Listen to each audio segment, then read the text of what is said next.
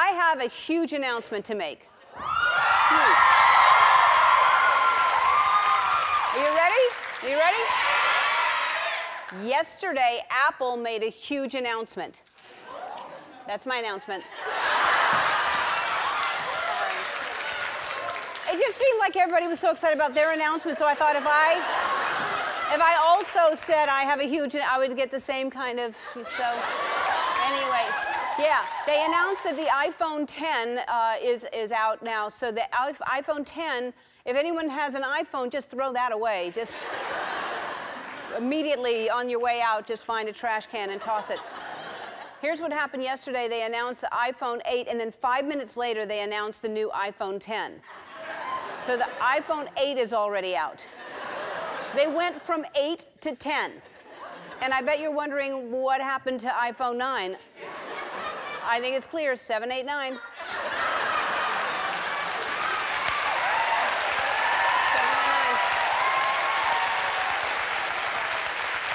9. Get it? 7, 8, 9. Anybody have kids?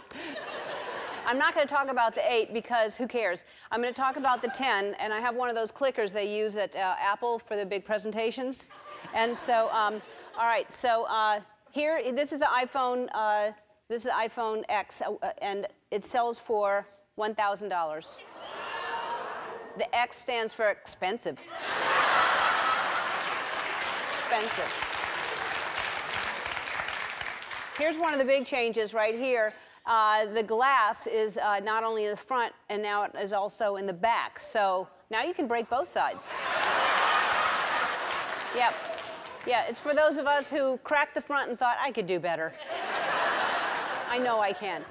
No, it's actually a good thing because now you can charge your phone without plugging it in.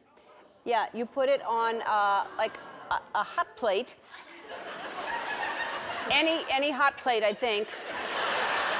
I don't know, you just turn it up as hot as it goes, and I think that charges faster.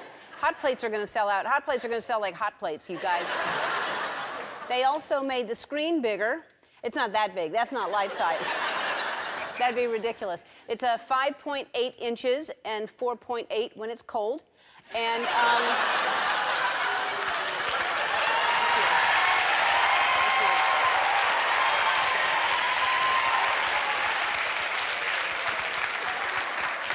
and here's the coolest part. To unlock your phone, it uses facial recognition.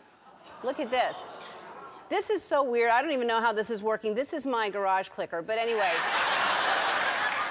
It worked.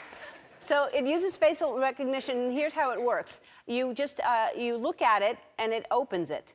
And the technology is so smart, all you have to do is scan your face once, and then again after you get a haircut, and then again after you get a nose job, and then again after you buy a hat, and then again when you finally lose that 15 pounds you've been trying to lose, and then again when you gain that 15 pounds back.